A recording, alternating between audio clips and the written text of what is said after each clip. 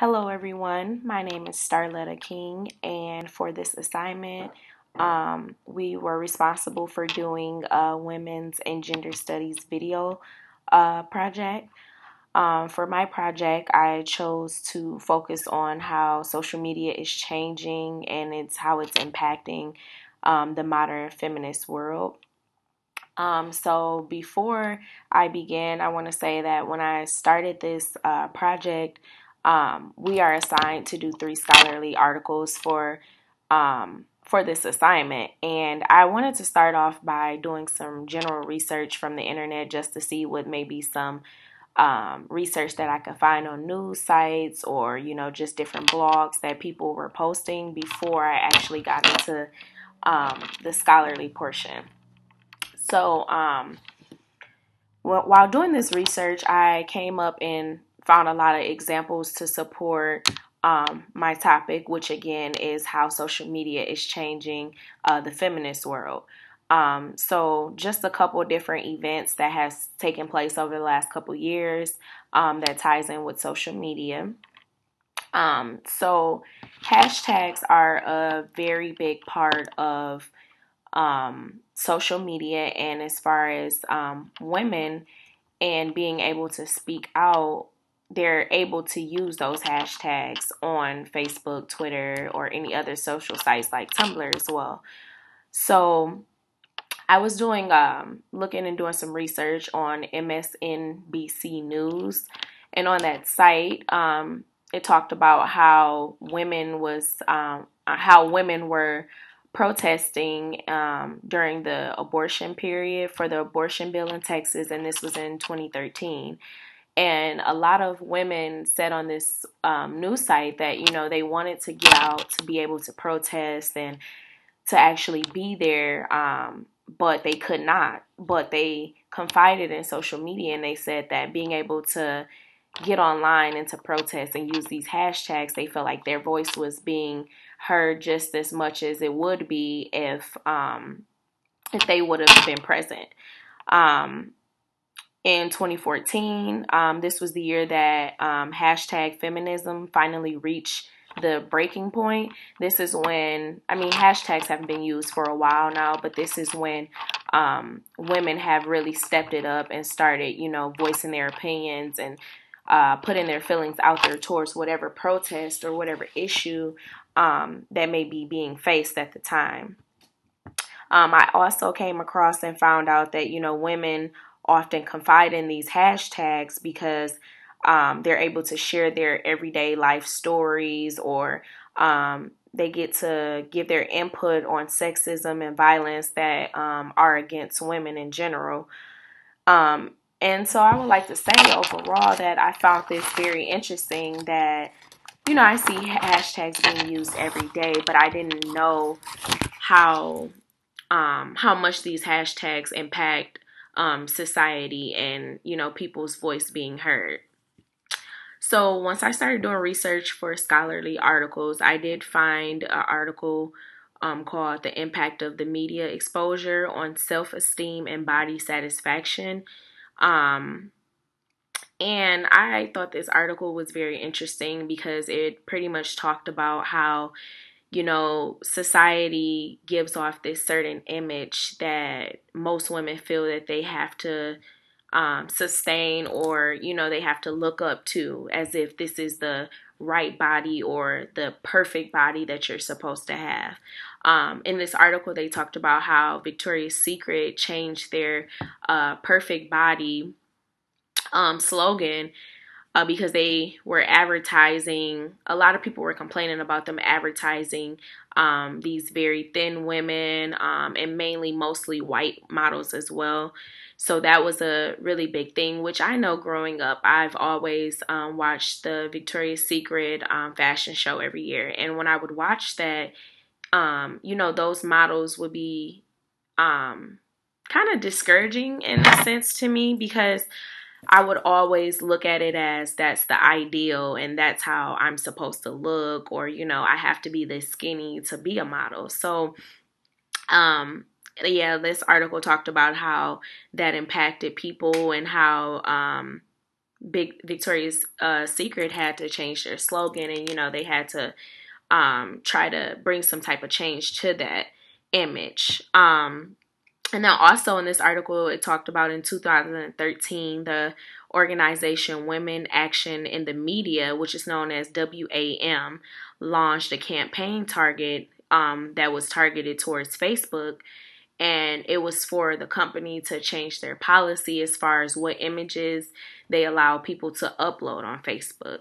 Now, I honestly think that this was a good campaign that was actually launched, because there are lots of things that, we see on social media, and, sometimes those things can be, it can just be discriminating. It can be, it can kind of change the image that you have in your head, that you, as far as a woman, what you should put out there and how you should portray your body. Now, I know personally, growing up, I used to always see girls my age or women that were older than me, they were posting pictures of their body, and they were kind of half naked, or they would show all of their curves, and, just doing different things to kind of get attention from different people. And I used to always feel as though, like, do I have to do this to get the same type of attention or the same type of likes, or, just those type of self-esteem or just questions that you ask yourself. So I thought that was quite interesting, because still to this day, these are issues that we see on social media. Another thing that I found really interesting from a scholarly article called Gender Differences in Using Social Network was they talked about the March on Washington, which was back in November of 2016. They talked about how a lot of women gathered from all over, to come to DC and to protest and march for their rights. And I thought that that was quite interesting, how they already indicated in this article that there was nearly 200,000 people that were there for the march. So just think about how many people was present, and then just think about those people that weren't able to get out there and to actually protest, but were able to use those hashtags online to, get their opinions out there and to let their story be heard. So I thought that was pretty interesting. And then one quote that I found in that article was that it stated, "This march took over the Facebook platform, organizing to march as part of a human rights movement." And what I got from that is that this active movement was so big that it took over the platform of Facebook or Twitter, or, all social media sites at that, because this was something really big. And for women, I thought this was something really great, because, as women, we're always looked down upon. We're always constantly fighting for our rights. So just being able to let the world see how powerful us women can come together and to protest for our rights, that was just great, seeing that actually took over the face of Facebook for that time period. Now I want to talk a little bit more about social media and how it specifically affects the mindset of us women. Social media, for me personally, I can say that it gives me the opportunity to express myself when I can sometimes be shut down by my peers or, the community around me. It allows me to also connect with people and that, share some similar interests, or those who, maybe have the same mindset as me, or, could even give me some people that are out there are good at giving, positive feedback or motivation. And then there are some people out there that are pretty negative about it as well. But mainly, I think the biggest thing is that it allows us women to get our stories out there, and it allows us to let our voices be heard. So another scholarly article that played a huge factor in my research as far as connecting it all back to how social media really impacts women was the beauty industry influence women in society. And it just pretty much talked about like our modern day feminism and how the issues of race, culture, society, social class, sexual preference, gender identity, things like that, how it really puts a toll and it affects our everyday lives. I feel as though our new genre of feminism relies on pretty much the voices of women to share their stories, to let their voices be heard, and to, get their story out there. And also, it was a quotation that I found in this article that I thought that was pretty interesting as well, as far as hashtagging online. And it stated, studies have shown that people who engage in online media are more tolerant for lifestyles and values that are not their own, and are experiencing a new form of empathy known as virtual empathy. Now let's stop and kind of think about that. So what I thought was interesting about this quote is when they say for lifestyles and values that are not their own. That right there is just a big portion to me of literally what we see every day on social media and how it affects our mindset. For me, I will see things on social media where, I may adapt other people's style, or, oh, she's doing this and she's getting, this many likes or that many retweets, or, and it'll kind of, I guess, put a toll on my life and make me think like, okay, well, I have to do this or do that, just to be heard or to even be noticed. So I think a lot of women look at that and can agree to that statement that, the lifestyles that they portray on social media is not necessarily their own lifestyle, but it is values, not even values, it's lifestyles of others that we're adapting, for our own. Social sites like Twitter allows us to obviously be gathered by a particular event with hashtags being used. So, like I stated earlier, those examples with the Washington March, the Texas abortion bill, things like that. Twitter allows you to directly connect to those events because all you have to do is just go on there, click the hashtag and type in, just whatever that event is at the time. And it will literally link you back to everyone who's tweeting, retweeting, or, sharing stories for that particular event. So I think that is pretty interesting how that has a effect on the world as well. Oftentimes the public may think that us women are very silent, because society has kind of taught us to sit back and kind of be quiet and not really speak our minds or fight for what we believe.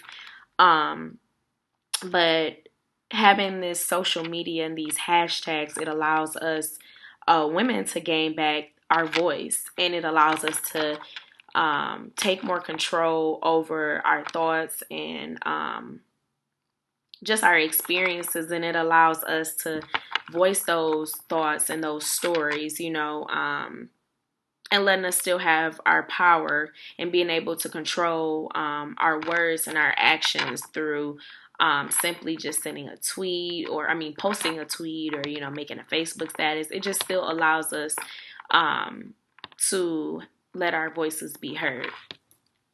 Now, a lot of times, we kind of confide in social media as well. So, there are some of us women or just people in general who, we have the voice and we could speak up if we wanted to, but we choose not to. We choose to still put our opinions out there and kind of voice how we may feel about a certain event or a topic. But, when it's time for that to be said and done during maybe a protest or a march, sometimes, we still hide behind the scenes, and which is fine, and that's why I think that social media can definitely have a positive impact on us women in our society, because we don't always have to make it to all these protests. We don't always have to be out there during these events, and we don't have to always step up and speak our mind in a situation where, maybe we really don't need to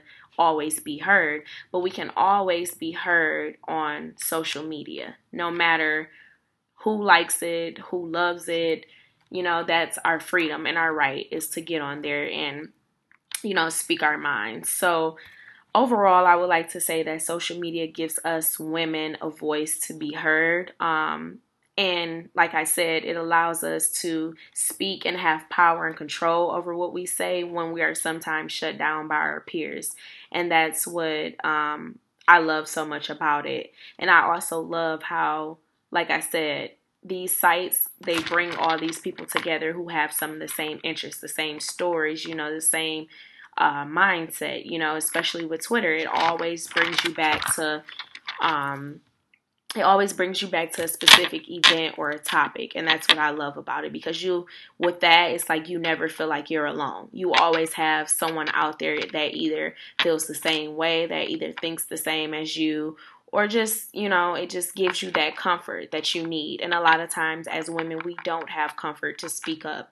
And that's why we confide in social media. So I think that social media can definitely have a positive impact on women in general.